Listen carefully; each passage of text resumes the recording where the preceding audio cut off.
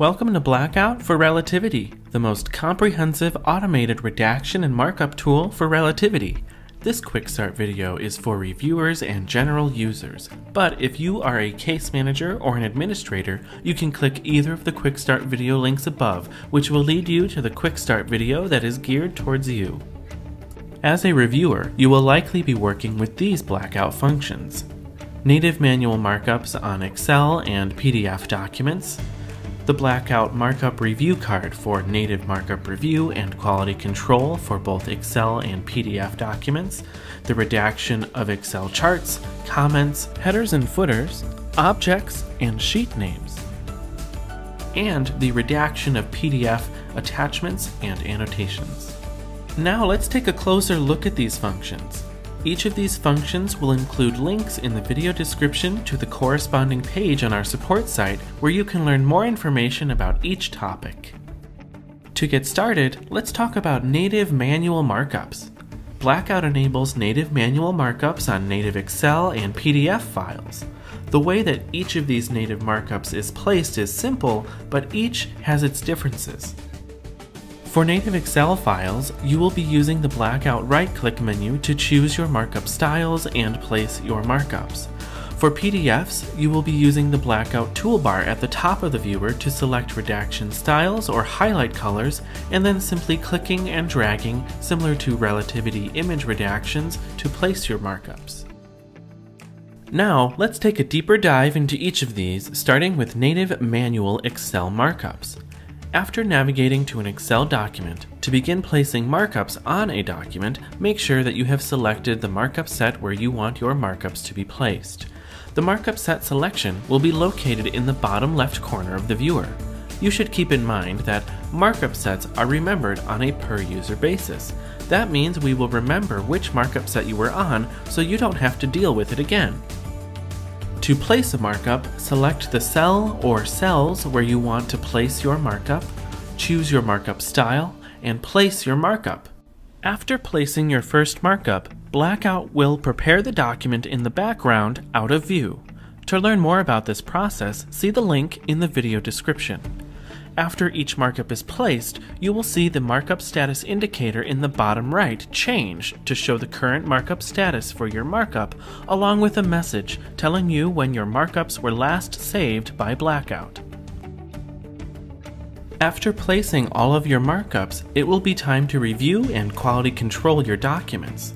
To do this, we will use the Blackout Markup Review Card located in the bottom left panel of the viewer. Once the card is open, expand the menu and choose Markup Review. In the top right, there is a refresh button. Generally, it's best to click this before starting your review. This will ensure that all new markups appear. Then, from the Markup Review section, markups can be accepted or rejected. Information about each markup will be separated into filterable columns that allow you to narrow down the information you would like to review. Manually placed markups will be automatically accepted. Additionally, you will see different status indicators for each markup. Applied, represented by a green check mark. This will only show briefly and then will fade away. Pending, a visual indicator that Blackout is placing and saving your markups. Failed, represented by a red triangle. This means that the specific markup that you were trying to place has failed. Once a markup has failed, no additional markups can be placed on the document. When this happens, the best course of action is to notify your case manager or administrator and then move to the next document. Now, sometimes there are more complex items that require markups. For these items, the Blackout Markup Review Card should also be used. From here, when on an Excel document, you will be able to redact charts, comments, headers and footers, objects, and sheet names. Once the card has been opened, expand the menu and choose what you would like to work with. After choosing the category you would like to mark up, a menu will appear within the card allowing you to redact the corresponding item. The way you manually mark up native PDF documents is a bit different.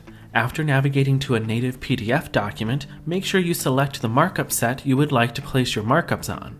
The markup set selection will be located in the bottom left corner of the viewer. As a reminder, markup sets are remembered on a per-user basis. This means that we will remember which markup set you were on, so you don't have to deal with it again. To place native PDF markups, you will be using the Blackout Markup toolbar located in the top of the viewer. You will see a few different tools here.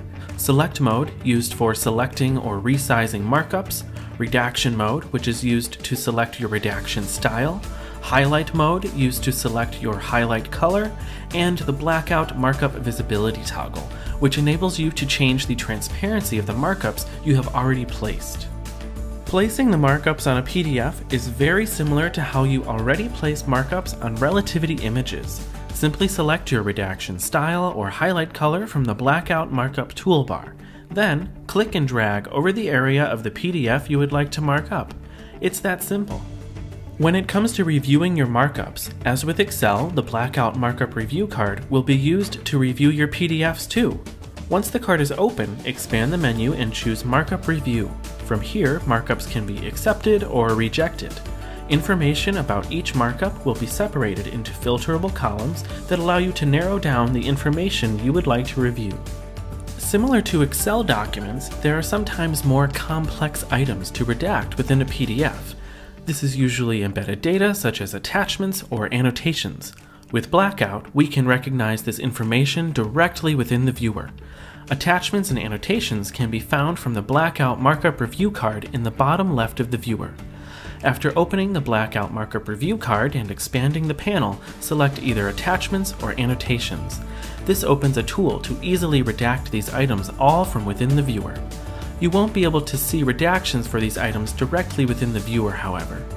If you'd like to review these, you'll need to use the Download Marked Up File button in the bottom panel of the viewer. This will burn in your redactions and download the marked up version of the PDF for you to review. And there we are, a quick reviewer overview of Blackout. As a reminder, there are links for each section covered in the video description. If you need help or more information, please visit us at support.milyli.com.